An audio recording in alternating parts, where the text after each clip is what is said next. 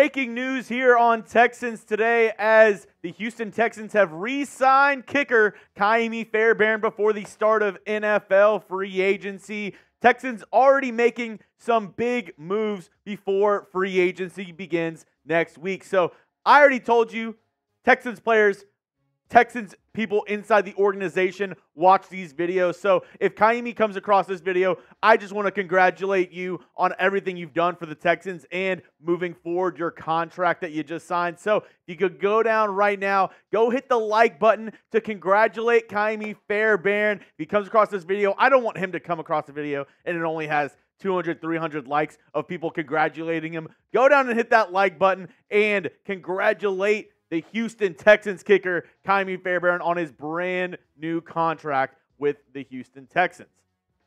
Now, coming up, we're going to be breaking down some more around Ka'imi Fairbarn, what the contract numbers are, but this is why you subscribe to the channel for breaking news as soon as it happens. All throughout free agency, throughout the 2024 NFL draft, we have you covered here on this channel, so don't miss a beat. Go down and hit that sub button. Now, getting right into it, Ka'imi Fairbarn signed a 3-year contract worth $15.9 million a year, an annual value of around $5.3 million. His career stats, very impressive. 87.1 career field goal percentage and a career 92.4 on extra points. 7-year career in the NFL, all with the Houston Texans. Ka'imi Fairbarn has made a name for himself as the Texans kicker. Obviously, last season, he missed some time, and the Texans really needed him. They actually lost the game on a last-second field goal that was missed by Matt Amendola, where Ka'imi Fairbarn, I believe if he was in the game, would have made that kick to send that Jags game to overtime. So my question is to you. A lot of people, even one of my coworkers, Thomas Downey, says that kickers aren't an important part of the game. Kicking is very easy. Anybody can be a kicker, basically. So my question to you is, how far of a field goal could you make? Let me know down in the comment section. Could you make a 20-yarder, a 25-yarder? Do you think kicking is easy? Let me know down in the comment section, how far of a field goal do you think you could make? Coming up, I'm going to let you know my grade for the Ka'imi Fairbarn contract with the Houston Texans, but this is going to be the pinned comment, so I want to know from you, how far of a field goal could you make? Now, in terms of the contract, I would give it a B+. Ka'imi is, in my opinion, one of the top kickers in the National Football League. And when you have a guy like that, you want to lock him up for years to come. The Texans going to start making some moves here in NFL free agency. I really believe their Super Bowl window has started now while they have C.J. Stroud on a rookie deal. So one less thing you have to worry about in getting Ka'imi Fairbarn for the next 3 seasons. And his stats last year in 12 games, he looked fantastic. A field goal percentage of 96.4. He only missed 1 field goal all of last season, and it was a 50-plus yarder. He went 5 for 6 on 50-plus yard field goals. Only missed 1 extra point, so 95.5% on extra points, and a long of 54. He has a career long of 61, so he has a really good leg as well. And this new contract for Ka'imi Fairbarn puts him in the top 5 of kickers getting paid this year on a per-year basis. He's 4th in the NFL. Justin Tucker, as he should be, best kicker of all time in my opinion, getting $6 million a year. Matt Gay, 5.6. Graham Gano at 5.5. And then Ka'imi Fairbarn slots in there at number 4 at $5.3 million. And as I mentioned earlier, the Texans missed him really bad in the games that he missed this past season. So if we can get a healthy Ka'imi Fairbarn moving forward, especially for these playoff runs. I mean, how many playoff games, how many of these pivotal games are decided by last-second field goals or just a couple points? A lot. So to have a guy that you are confident in, to have a guy that is sure-footed and that you have the confidence in to go in and make big kicks in big-time situations, that is invaluable in my opinion. And I think it's a fair contract for both sides. Ka'imi Fairbarn is a top 5 kicker. The Texans say, all right, we're going to give you top 5 kicker money.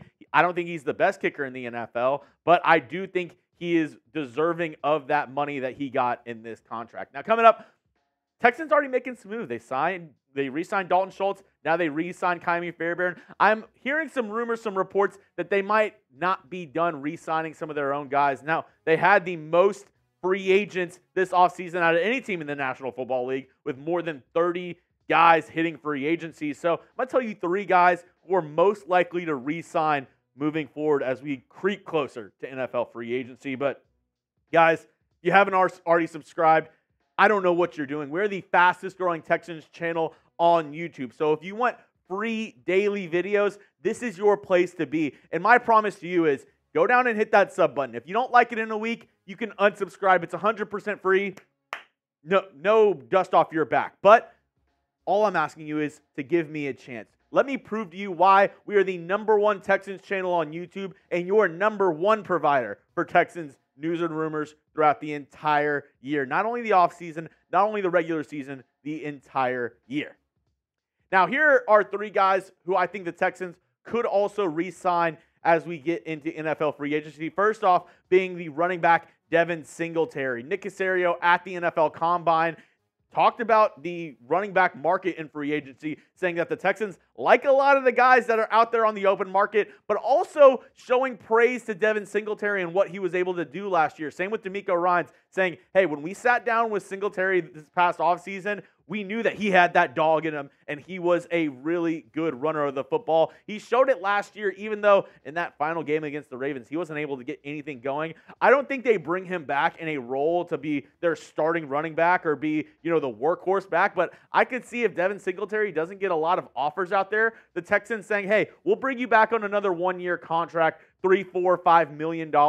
We'll bring you back to H-Town, run it back with you in the running back room. I could definitely see that happening. The second guy, Jonathan Grenard, there's been mutual interest, reports from Aaron Wilson and others that both these sides want to get a deal done, want a reunion in Houston. So I could see Jonathan Grenard signing with the Texans, but the only hiccup with that is Danielle Hunter off the market, went back to the Minnesota Vikings on a 1-year deal. Brian Burns and Josh Allen's, the other 2 top edge rushers in this class, both got franchise tags. So when it comes to edge rushers, Bryce Huff for the Jets is another good option, but Jonathan Grenard might be on the top of some teams' list, and he might be sitting there looking and saying, hey, I can get a lot of money in free agency this year. So it all depends on his market and what teams are willing to give him.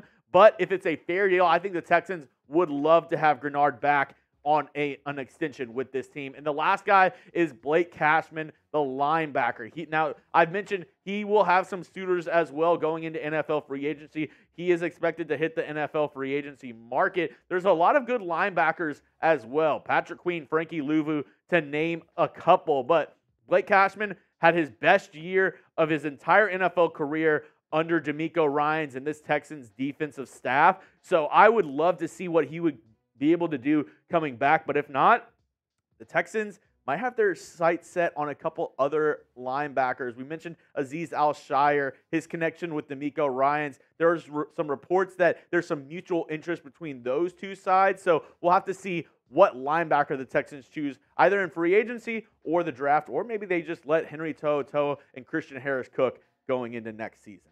Now, that's all I have for you on today's program. Go down and hit that sub button and stay tuned. Make sure you have your notifications turned on as well. Go down and hit the bell so when we drop a video, you're the first one to be notified. You don't want to be the last one to know about the Ka'imi Fairbarn re-signing news. That would be embarrassing. So go down and hit that sub button for daily Texans news and rumors content as we get ready for one crazy week in NFL free agency.